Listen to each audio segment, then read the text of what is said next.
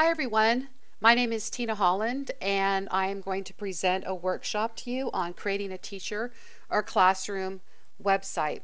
And by watching this workshop, you will learn the top 10 reasons to have a teacher classroom website. We're going to talk about the top 10 tips for designing your website, as well as some things that you should have on your website. And then we are going to end this workshop with looking at some Web 2.0 tools and resources that you can use to build your own website. So, one of the biggest reasons, and these are not in order, but one of the biggest reasons to have a teacher website is it saves time. It is much easier to communicate URL addresses with students through a website and having links on your website than it is going to the computer lab and then writing the URL on the board and trying to get everybody in the same spot at the same time, and then a whole bunch of time is wasted for that. Also, another way that it saves time and it kind of kills two birds with one stone is it saves time because the resources that you need the students to have, you can put on your website. You don't have to go and try to give links to resources to students or run a whole bunch of copies of papers, hand out papers. And so websites not only save time, but then it's also a good way to share resources and save time in those resources. One thing that's really neat about the resources is you can extend the students' learning and expose them to high quality um, curriculum materials in really exponentially. And so having that website is a great way to do that. Having a website, relevance. Students will come to see school as important. The students are already using websites, I guarantee, in a non school manner at home. And so by having a website, you're basically modeling for the students that the internet and being online is really an extension of school life as well. I think that in today's age with our digital students, they have a tendency to kind of marginalize the importance of school because school is taught in such traditional ways, and that's not how students learn best. They have access to technology and the internet and stuff, and so by having that website, it'll give relevance to the student for school. And then on the flip side of that, it'll make you relevant. Students are going to come to see you as connected. I mean, let's face it, in our American culture, if you're not online, then you're really not relevant. A good example of this is just ask any business or an entertainer or entertainment effort or even PBS. They have created all this web content so that people can go online and learn about them and or like PBS, they create web content to back up their television content. And so, really having an online presence is very important and it makes you relevant to the student as a teacher. Access through including your contact information, an email address, or maybe even using one of the Web 2.0 tools that you can have up there, like a Class Messenger or Remind 101. Um, it's a great communication tool, and it extends your teacher access to home. A good example of this is I would use Edmodo, and I would use the Edmodo app, and it was really great because through the Edmodo app, I would have students ask me questions about homework, or if they needed clarification, or we would have discussions through that app. And I just loved it. And not only that, but it also extended that community out there. I mean, it got to the point even where students were sharing, oh, Miss Holland, we won our soccer game today, or I got a new puppy, or even just saying good night. But having that access, that extended out access after school and beyond school, really builds community in the classroom. It also helps with your content area and clarifying any questions that the student has. Um, Having that instant feedback and that two-way communication is really important. It's not just about you communicating with students and families, but it's also about the student and families being able to communicate back with you. So, experience by having a class website, students will gain experience by using online resources. And this is a 21st century life skill. Pretty much every profession nowadays uses some kind of online learning tools to provide services to employees in colleges and universities. They're constantly ramping up their use of online tools. Having a class website is the best launching pad to using technology in an engaging way. And then as you get in the habit of updating your site, you're going to find yourself bringing in more resources and expanding your borders even beyond the school grounds. And then as the process becomes natural and easy for you, you're going to start thinking of teaching differently, and you're going to be searching for ways for students to create things with technology. Plus, plus you're going to get better at finding resources and connecting with other educators, which again will fuel and encourage you bringing in that technology and bringing in those 21st century skills into your classroom. Absent students. Okay, did that student miss school again last week, Thursday? A website is a perfect way to let absent students know what the current homework assignment is. And also, or maybe you have a student that's homebound or hospitalized. With a classroom website, if a student misses a day, they can still stay in the loop, and then they can come back to class prepared and prepared with their work or to contribute and then to catch up. Plus, you're going to save time. I know that, we would always get that paperwork. So and so was absent. Please make a packet of all their homework they missed. This way, you don't have to do that. You can just refer them to your websites. Also, the students who maybe have missed a learning target earlier in your class, or even those who move in from another state or another district, this is a great place they can refer back to help get them back on track or help get them caught up is through your website. Events. Websites are a perfect way to publicize classroom happenings. Is your class involved in a fundraiser? Are you planning a trip to a senior's residence? Is family night coming up? Or what's going on? And so a web page is a great way to publicize your events. And a real big one, and this is probably one of the biggest ones, is websites help create that family school partnership. You know, um, you can get connected with families through your website. In 2012, a survey was done called Speak Up, and it was done by Project Tomorrow, and there were 39,000 parents that were polled. And 86% of those parents across all the grade levels use text messaging. 60% maintain a social network like Facebook or Pinterest. And then from 2008 to 2012, they had done the survey and they compared the two surveys, and they found that parents' access to a smartphone or a tablet computer grew by 128%, from only 5% having access in 2008 to half, 50% having access in 2012. And those are pretty huge numbers. So, what is my point? What am I trying to say? The bottom line is of these results are that the majority of parents want schools to communicate with them digitally.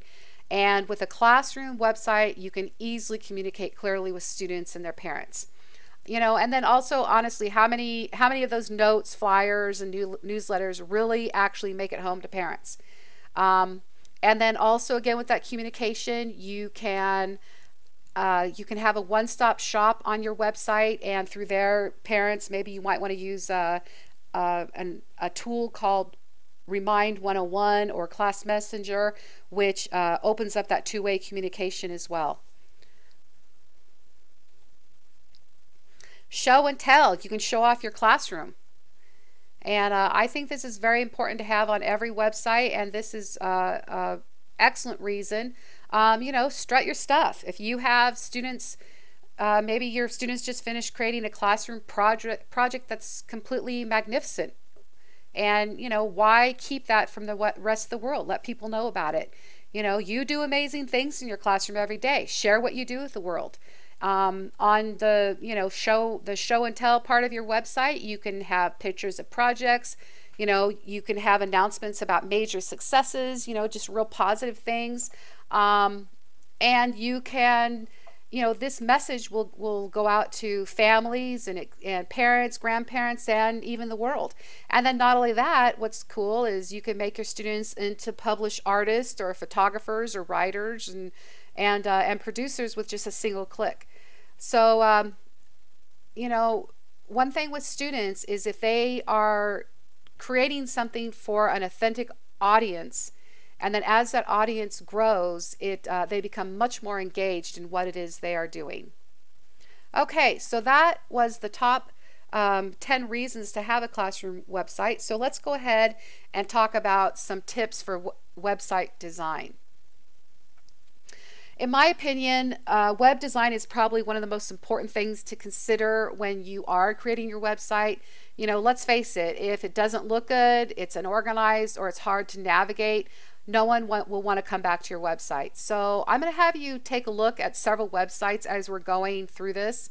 And all of them have some good features, and some of them have not so good features. We have some good examples and some good examples of bad examples. And as you view them, it would probably be good if maybe you just kind of could jot down ideas and document what you liked about the websites, what you didn't like about the websites. So when it comes to you creating your website, you can look back on that and apply those things that you learned to your website.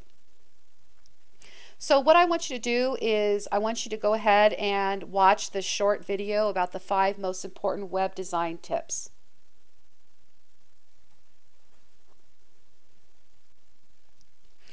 Okay, tip number 1 about web design, keep it simple. Just like the video that you just watched said, keep it simple. Don't include flashing animations or auto loading sounds or endless scrolling text. All you really need is you just need crisp, sharp photos or images. You just need simple text that's well balanced on each page, and you just need a few links and a few buttons to navigate to other pages on your website. So keep it simple. And here I want you to take a look. There's 2 examples that we're going to look at, and one of them is right here. All right. And then another one is right here. And so I want you to go ahead and click on the links that's provided for you and tell me what you think about those.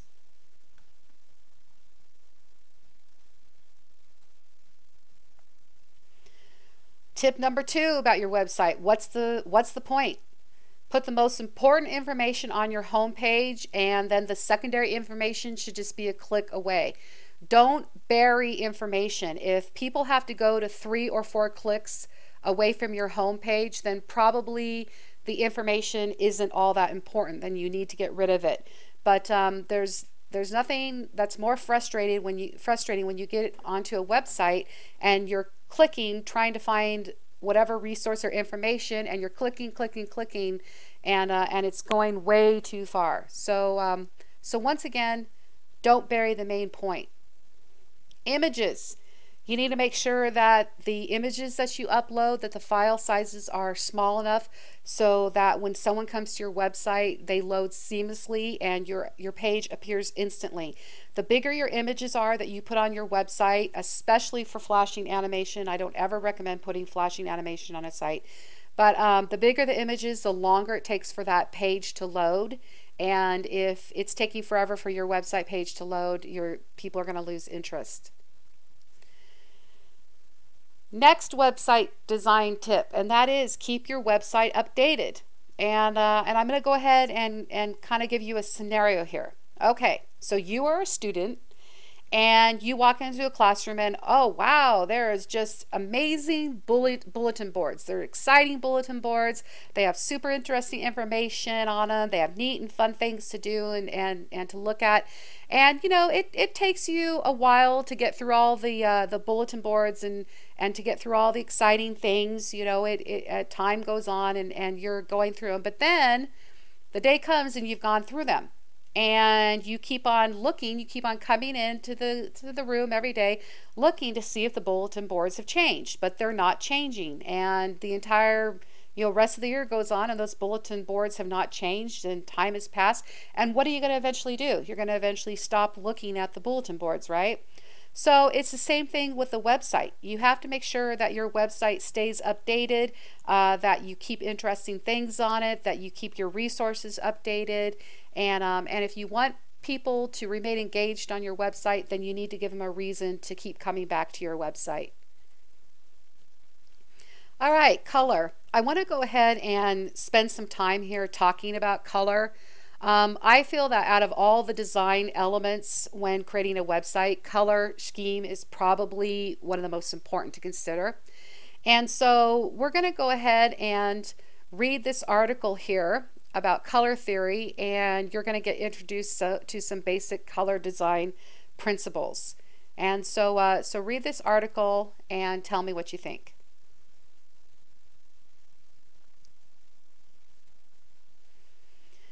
So, basically, you want to choose a color scheme with three mild colors for your web pages. One of the colors should be your background, and then the other one or two colors is where you're going to use those colors for your link buttons, your header, and other design elements that you have on your page. The colors should match, they shouldn't overpower or obscure your text. And the color of your text should, in almost all cases, really be black. I highly recommend that you avoid using colored text such as reds, yellows, purples, and other colors. And the hyperlink should always be blue. So here's some examples of some color schemes that work, and I'm going to have you take a look at them, and you can tell me which one you like. And here, there's also an example of a color scheme that does not work. One thing that's really great is there are numerous websites and color designing tools online that will help you pick the perfect palette for your website. And I'm going to have you take a look at one of those tools right here. This is a palette builder. It is super, super cool. And I want you to just spend, a little bit of time exploring it and look at the different things you can do with it and the different color schemes that you can put together.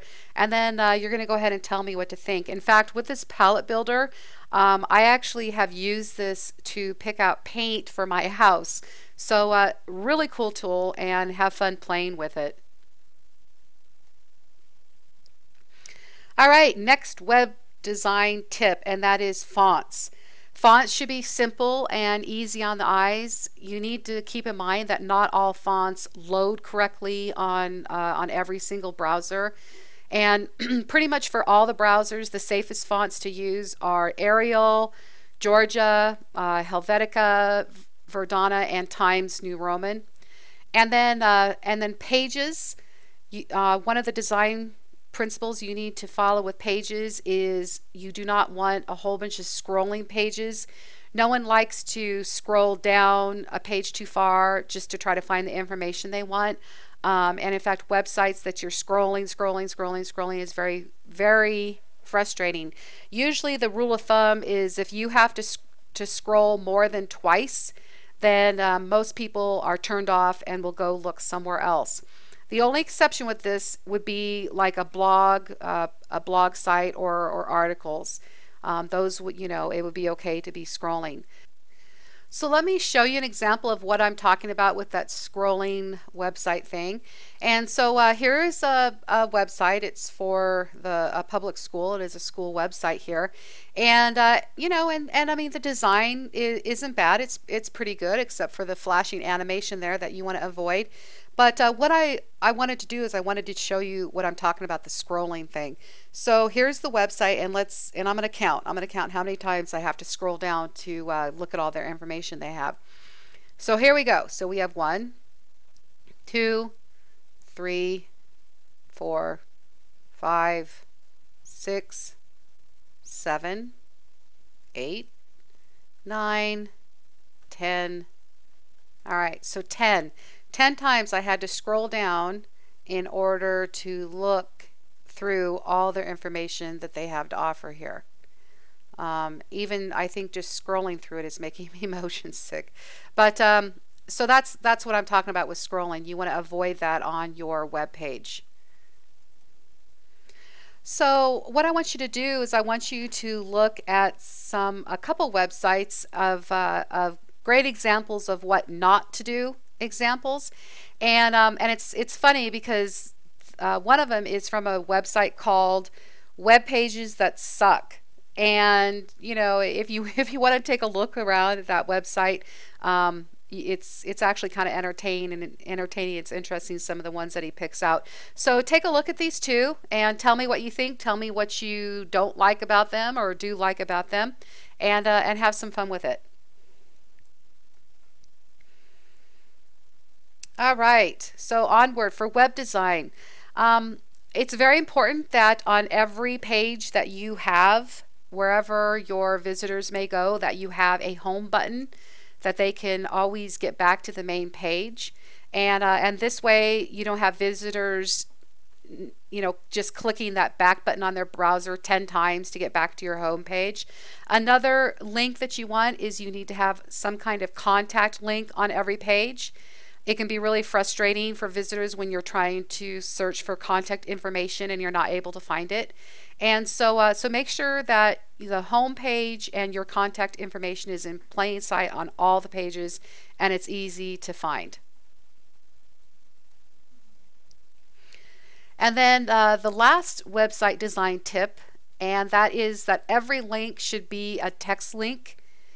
Um, you want to avoid icon links only. I'm not saying don't have icons. You know, it's okay to have like a icons or a shape or an image or something of a link, but you have to make sure that you put the text of what that icon is and what it does on the link. For example, if it's a home icon, home button icon, make sure you write the word home included in it. Or if it's an about me, make sure the word about me is in there. And one of the main reasons for doing this is accessibility. You know, when you're designing your website, you should keep the basic web design accessibility guidelines in mind, and I'm going to have you look at these in just a second. But the major categories of disabilities are visual, which is can include blindness, low vision, color blindness, and then hearing, which can include deafness and hard of hearing, motor disabilities, motor skill disabilities, maybe the inability to use a mouse or slow response time or limited fine motor control. Cognitive, there's learning disabilities, distractibility, or inability to remember or focus on large amounts of information. And so these are also accessibility. I know this was number 11, but I think it's important to think about this. Accessibility design is important to include when you are creating your website. And so what I'm going to have you do is I'm going to have you take a look at the website um, right here. So it's just an introduction to web accessibility and has some great information. And then I'm going to have you watch a YouTube video um, hearing from students that do have disabilities and what they need on a website. Okay, well, hopefully by now you're convinced that you should have a website, and we went over some basic design principles. So, what exactly should be included in your website? Assuming that your website audience is going to be students and their families, here are the top 10 elements that you might want to include on your website. Assignments and due dates. And when parents are polled, actually assignments and due dates turns out to be the number one reason why families go to teacher websites. They want to be able to access assignments and due dates. And by the way, this is also a huge reason of why it is very important to keep your site up to date. A calendar. When students and families go to your website, seeing a school calendar is very helpful. Your website should be a one-stop shop, and they shouldn't have to link out to other places or try to locate other places to find information. And so having a school calendar or even a class calendar on your website is very, very helpful. Resources. This is huge. This is a great way to enhance your curriculum. It's a great way to extend learning outside the four walls of school. And really, the sky's the limit here. You could put suggested readings. Maybe you could put some links to games that enhance your content. You could have apps, links to apps that you find are great for your content. Whatever you feel is a great resource. This is something that families look for on teacher websites. Web 2.0 tools. It's great to have some kind of tools that families can use, like calculators, measuring tools, or even video tutorials, or even links to some homework help site. And so having an area where you can have like a homework help or tools to use, you know, if they need a calculator or whatever the situation, but having tools linked directly to your website is great. It's important to have an About Me area. And, you know, this is really an area where you can toot your own horn. You know, you can let the world know about your education and your experiences. Let the world know that, yes, I am qualified to be teaching your child. And so having an About Me is great. And then contact information. As I said earlier, your contact information should be on every single web page that you have within your site. You can, you know, have email, phone number, probably having some kind of instantaneous feedback, two-way contact information would be the ultimate. But if not, you know, definitely you want to have an email address up there. Classroom policies and procedures. This is also a great way for families if they have questions about, you know, like for me, I taught science. If they needed to know about science safety or maybe whatever lab fee or my policies that I had in my class or my procedures or just information about the classroom and the operating of the classroom. Having it right on your website is a great way to communicate this with families. There should be a link to the daily schedule or to your syllabus. I think it's important for students and their families to know what you're doing and why you're doing it. You know, they can get kind of a feel of timing. Um, you know, for example, like with a syllabus, maybe there's a parent who's an expert in an area, or maybe there's a parent who maybe can contribute something, and they can see, oh, you know, you guys are going to be going over this information. Hey, I can help out with that. So having some kind of class schedule or syllabus on your site is important. And then we talked a lot about this earlier when we talked about reasons to have a website, but you should have some kind of link up there that provides opportunities for family partnership and family engagement. You can have links that maybe are homework ideas that engage the families, or a link, maybe there's, um, you know, mom or dad or grandparents want to get involved or they want to volunteer. So you should have a place where there's information on how they can volunteer, who they need to talk to or communicate with. Or even you can have an area where maybe you have a family blog section. You know, maybe you have some homework that involves the families, and the families can put the responses up on an open family blog. And then, much like strutting your stuff, as we talked about on reasons to have a classroom website, you should have an area where you have positive class highlights. You should have an area where, you know, the neat things that are going on in your classroom can be shown off and shown to the world. And some, you know, positive successes. It's very important to stay positive with your classroom website and to let everybody know the great things that are going on. Okay, so I am going to briefly talk about the top 10 website builders. And the thing that's really neat is with options like these, and here's 10 of them, and there are so many more. But with options like these with website builders, you can literally create a site, a free site, almost instantaneously.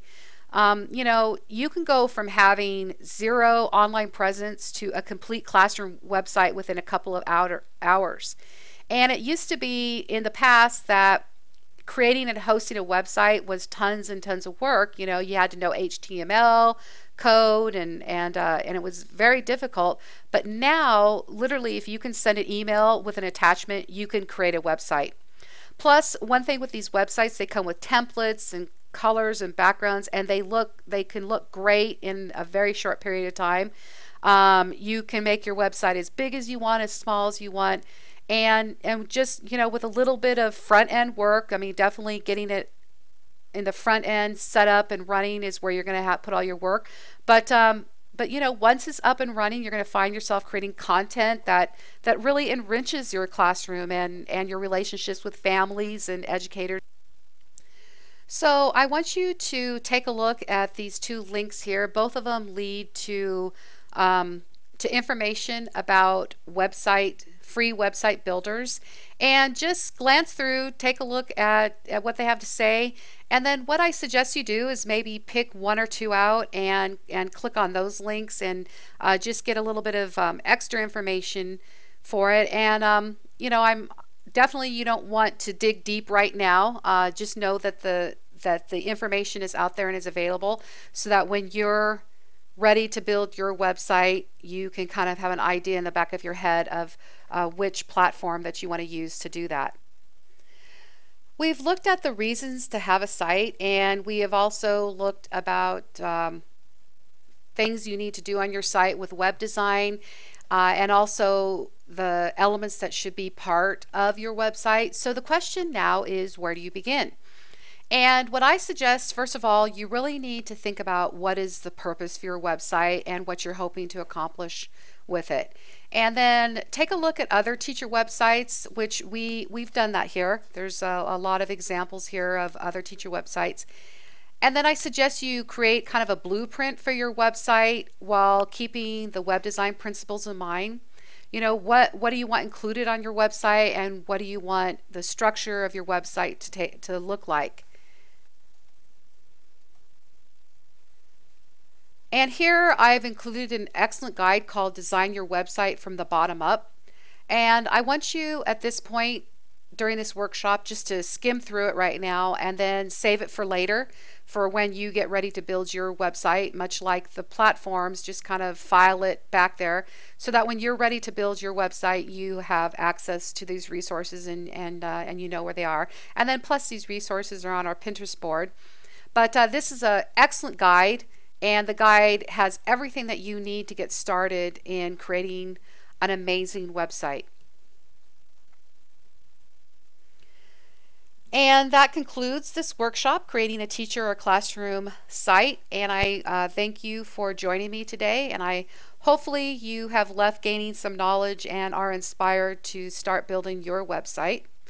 And if you would like to learn more about being a 21st century educator, you can visit our website at wcsd21.com. We also have a Twitter, and that's at WCSD21, and then we have Pinterest boards as well. And once again, thank you for joining me in my workshop.